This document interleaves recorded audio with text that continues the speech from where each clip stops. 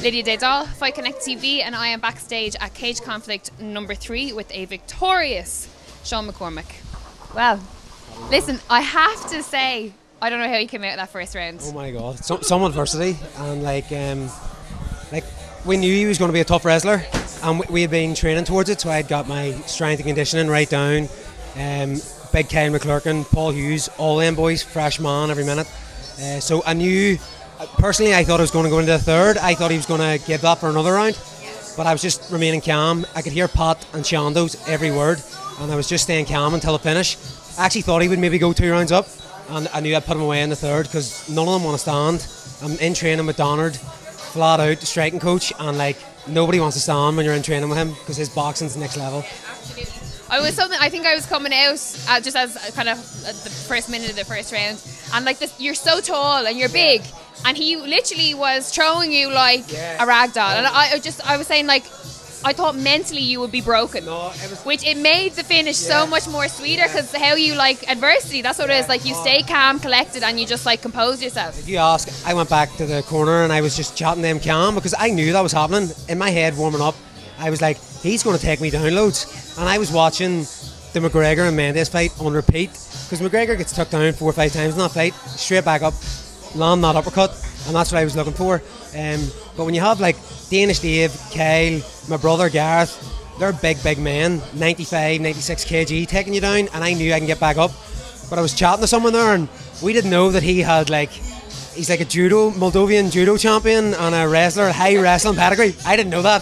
So as soon as he touched me, probably just as well, to be honest. Yeah, as soon as he touched me and I felt myself lift, I wasn't trying to like stop it because I knew I was lifted. I was now thinking I need to scramble and keep tiring him out. I think it was the uppercut in the second when he was coming in, rocked him a wee bit because I felt him come on me weak and I knew I had him, and then I started putting the knees in, felt him go, and he slid down my legs. And I've been like, I was just a striker when I came to Fight Academy. That's my debut under Fight Academy. But you know, grappler now, getting the choke. Yeah. And it was like, I mean, the way you actually set it up, it was like the first time you tried, you kind of had the leg come around, it didn't work out, it went back again, and then you tried it again and you got it. So it was really he was so strong at the hips, and I was trying to sprawl him out, but I just couldn't. And he was kind of covering his head up, and the ref kept shouting at me for punching him in the back of the head, and I was like, what do you want from me here? He's covering up, stop the fight. You know, he's not letting me punch him. So I had to work the choke in. I kind of had to take the leg out, come round him as you said, and get it done. Like, so I'm very happy with it now. Yeah, absolutely. You should be. So you're saying it's the first fight under Fight Academy Ireland. When you're going out to fight under a new gym, under new coaches, is there a little bit of apprehension where you're like, oh, you know, it's the first time, or was everything, you know, preparation was there? The thing was, I was at New Era Mixed Martial Arts, and respect to them, I was with them for ages and left them respectively because I was up training at Fight Academy 4 times a week anyway. So after the last loss, even before that last fight, I'd said to our man that win or lose, I'm going to Fight Academy. It's beside my work, and me and Pat just click.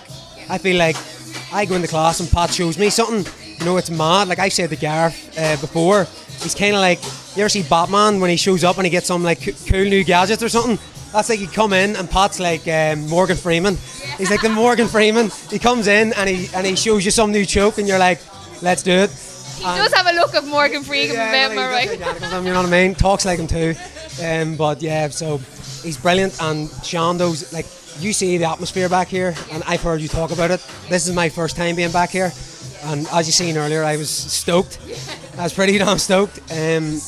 Great bunch of lads, great sparring partners, hard as spars. We spar harder than we fight. So, and after that last loss of mine on Clan Wars against a tough opponent and a close decision, I just ramped my training up tenfold. You know, I didn't cut any corners this time, so I'm very happy.